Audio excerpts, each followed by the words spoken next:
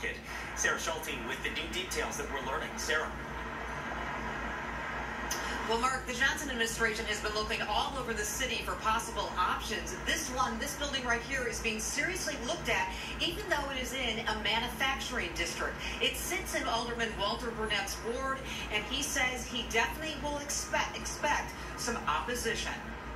It's a loft building across from a Marathon gas station and next to a viaduct.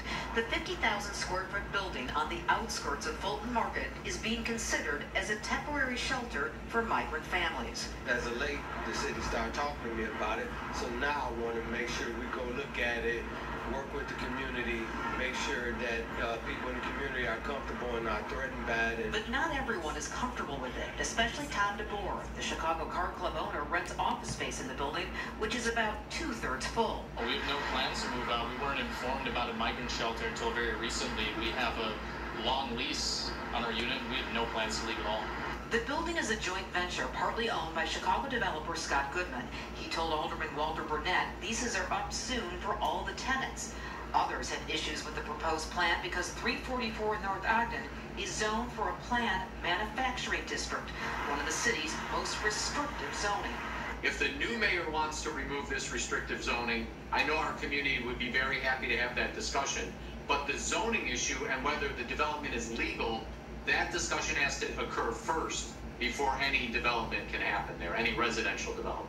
Worried about the possible disruptions of a migrant shelter in a business district, Brian Flanagan is against housing migrants here. He rents office space around the corner from 344 North Ogden. He chose the space because it's in a manufacturing district, not residential. Once you pierce the curtain of having businesses and manufacturing in this area, and you bring residential in, well, it's not going to go backwards. And the proposed shelter is also right next to a daycare center. The owner did not want to comment. I'm sure there's going to be pushback, but the fact of the matter is there's been pushback all over the city, and guess what? They do it anyway. And Alderman Burnett believes this is probably going to happen anyways as well. As for that tenant that we spoke to that does not plan on moving out with a long-term lease, he says that he may file legal action. Live in the 300 block of North Ogden, Sarah Schulte, ABC 7 Eyewitness News. Back to you.